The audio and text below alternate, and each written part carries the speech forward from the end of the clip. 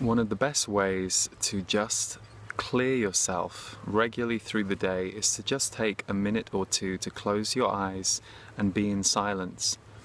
You don't have to meditate or focus on something if you don't want to.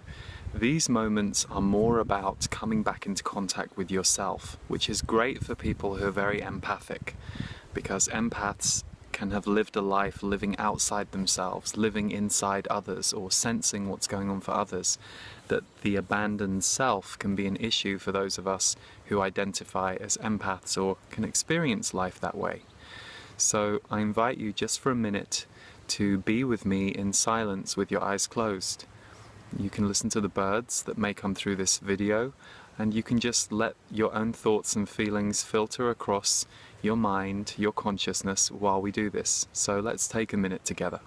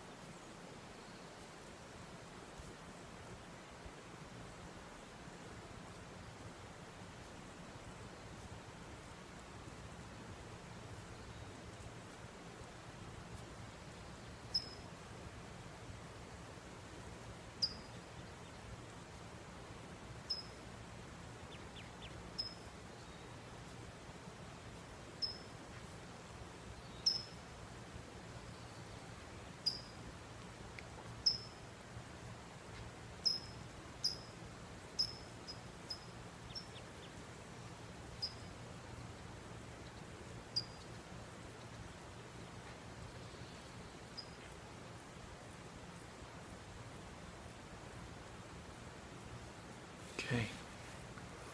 In our very doing and stimulated world, 5, 6, 7 times a day, as many times as you want, just stopping whatever you're doing, wherever you are, closing your eyes and taking 1, 2 or 3 minutes will actually not only give you a moment of consciousness where you can feel where you are again and reset and center yourself, but the more you regularly do this, it will help you avoid becoming overwhelmed, because you will start to have a sense of what your good rhythm inside is.